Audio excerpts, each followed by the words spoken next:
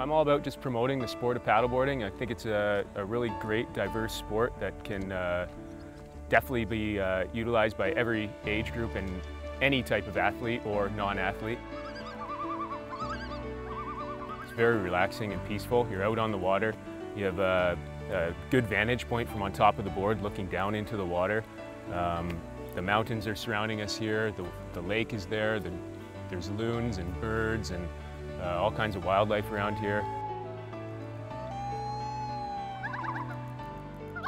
Peace of mind, it's just a nice peaceful thing to do, to get out in the water. It's nice and quiet, get away from the hustle and bustle of Banff. I really like going to kind of like shallower, swampy lakes to see animals and fish, and it's very quiet and you get to hear all sorts of birds and stuff. People are doing races, people are running the rivers, people are doing paddleboarding yoga. It's a great core workout. Everything's engaged. Your shoulders are engaged, you're balancing so your legs are engaged, your core is extremely engaged, your oblique. When you're paddling and you're using your paddle strokes, you're using basically every muscle in your body.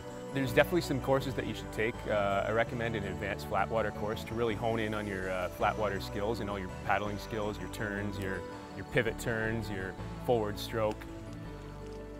I would say initially it's very affordable.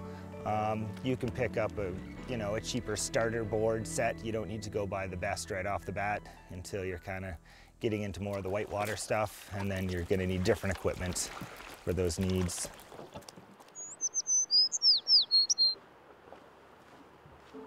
From moving to the lakes to the rivers, I suggest taking a course, learning about rivers, river safety. They're a lot more powerful than people think, and they can overtake you pretty quickly.